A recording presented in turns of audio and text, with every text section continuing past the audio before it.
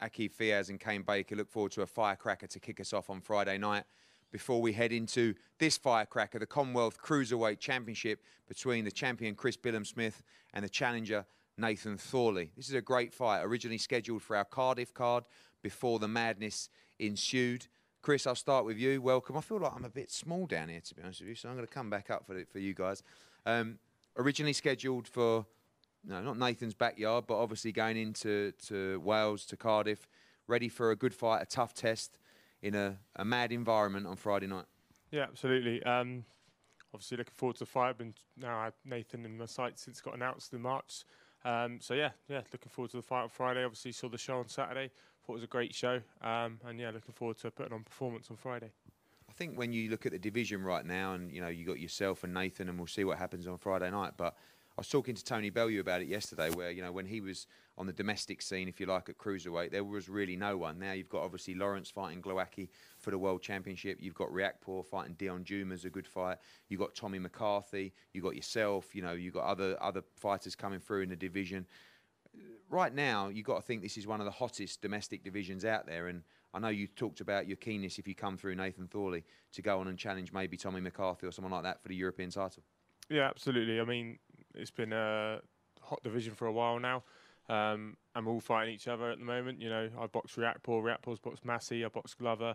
And Nathan's, you know, me and Nathan are fighting as well. So everyone's willing to put it on the line and to prove, you know, who is the best. Obviously, Lawrence at the moment is just a few steps ahead of us. He's going on to world honours, so it's sort of the best of the rest when it comes down to us all, and I believe that's me. I've watched some of your interviews about this fight. Obviously, give Nathan Thorley a lot of respect as a fighter. Technically, you said he's very, very good. You talked about you feel like he might not be able to mix it at the cruiserweights with the bigger cruiserweights as well, moving up from light heavyweight. Do you expect your power to play a big part in this fight? Yeah, I do. I think it's not just the power, but it's the shot selection and stuff like that as well. But look, it's not an easy task. I expect a lot of awkwardness, and I expect Nathan to carry a bit of power himself. Now he's moved up and he's filled into the weight a bit better. But yeah, I do think the longer the fight goes, I think the likelihood of me winning by a stoppage or a knockout will be most likely. Nathan, welcome. Big opportunity for you as well. We saw you at the press conference in Cardiff. We were going to be down there at a show in Wales. Of course, now we're here in the bubble. You guys are not going to believe what you see on Friday night. It's going to be unbelievable. But a massive opportunity for you and, of course, Gary Lockett as well. Yeah, massive. And it's one I'm grabbing with both hands. You know, I'm not giving it everything for, like, since January. Been in the gym because obviously we were meant to fight May, meant to fight May. And, you know, I haven't stopped training. So it's good sparring, good strength and conditioning. I'm fit and ready and just can't wait for Friday, you know. Your career's been a little bit stop-start as well. That lockdown, it's been a big help to a lot of fighters. I mean, I've seen fighters, you know, Terry Harper was saying literally the same thing, you know, this has been a 4-month camp. I've never been in this kind of shape. Do you think you've needed that? You know, this has actually worked in your favour to get yourself in unbelievable condition for this fight? Well, yeah, it's a bit of a blessing, the virus, you know, not a blessing for others, but it's a blessing for me. I've been furloughed from work, so I've been able just to train full-time and get in incredible shape, and, you know, when I'm just ready and ready to go. Obviously have moved previously from light heavyweight division up to cruiserweight.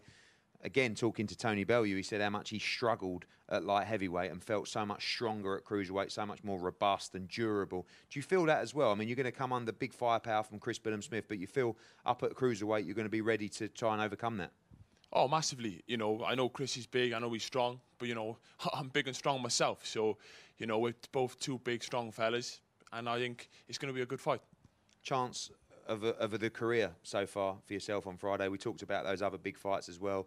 A victory for you would probably see you go and fight Tommy McCarthy for the European title as well. Just a golden opportunity for the career of Nathan Thorley on Friday night. Yeah, it would be fantastic, but, you know, I got a job to do first Friday, and Chris, you know, I'm not looking past Chris. Chris, for me, is my world title at the moment. You know, that's how I'm looking at it. That's how I look at every fight. And I take one fight at a time, and, yeah, just roll on Friday. And Chris, finally, looking to make a statement on Friday. We know this is going to be a very tough fight for you against Nathan Thorley, but as we saw last week at Fight Camp, what a stage, what an opportunity for fighters, not just to go and win, but to go and make a real statement around the world. Yeah, and I think the experience I've gained since the Craig Glover fight, obviously confidence coming off the back of it, sparring two of the best cruiserweights in the world in Lawrence Coley and Maris Breedis. I think I've just improved tenfold since that fight, and I think that'll show on Friday night. Well, we look forward to this one. It's going to be a cracker. The Commonwealth Cruiserweight Championship. Chris Billam-Smith against the undefeated Nathan Thorley coming at you. Fight 2 of Fight Camp Week 2 on Friday. We're going to have a head-to-head, guys. If you step up here now, please.